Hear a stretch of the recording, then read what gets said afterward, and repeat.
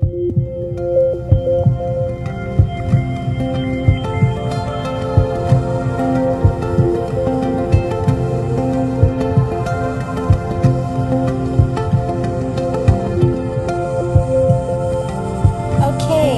time to talk about Lemurian crystals, Lemurian seed crystals, I should say. Since I've been doing videos on crystals, a lot of people have asked me about Lemurian seed crystals, and I really couldn't comment that much on them because I hadn't used them myself, and I really didn't want to just spout off what a book already tells you about them.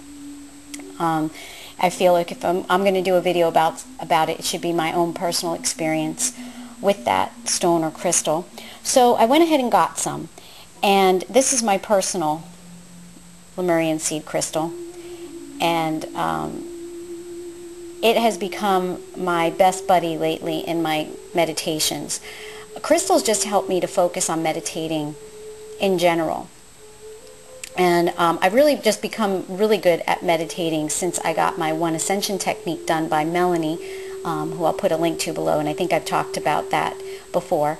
But also having a stone or crystal in my hand really helps me to focus because I have an object to focus my attention on.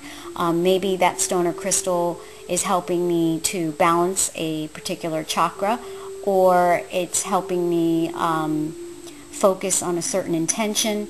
So it gives my mind something to focus on so it's not running away as easily.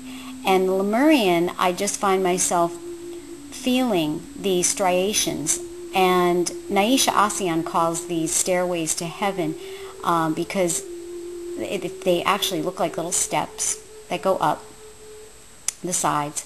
And true Lemurians, they say, come from a very specific mine in Brazil called Minas, and I hope I'm pronouncing this right, and I'm probably not, Minas Gerais, or it's spelled, the last part is Gerais, a very specific mine.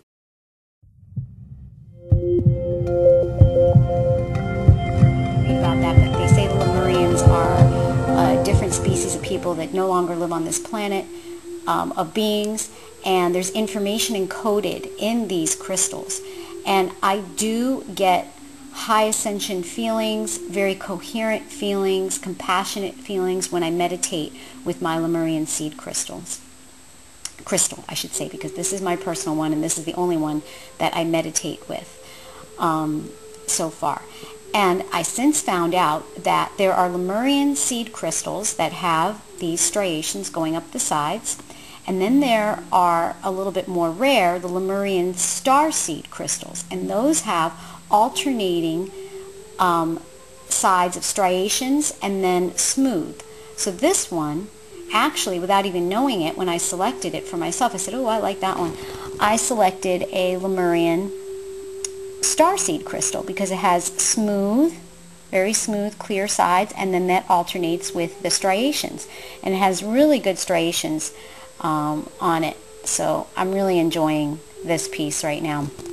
And then I went ahead and got some pink Lemurian seed crystals, and they're pink because they have hematite inclusions. Now, it's probably hard to see. Can you see here? This is a clear one, and these are pink.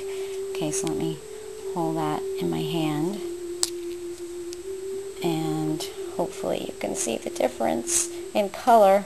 Sun's going down, so I'm not getting natural sunlight, but you would really see the difference in color. And these are really nice.